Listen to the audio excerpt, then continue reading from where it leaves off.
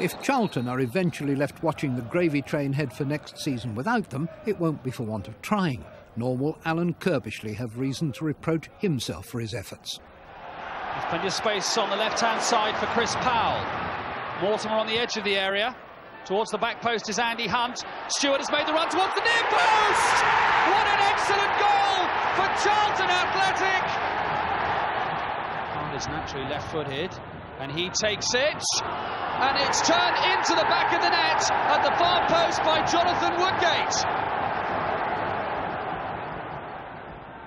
Hunt. Oh, nice touch from Andy Hunt. Now Pringle. Can he get a shot in? Martin Pringle goes down, and the referee gives a penalty. And the penalty will be taken by Paul Mortimer. And he's hit the post!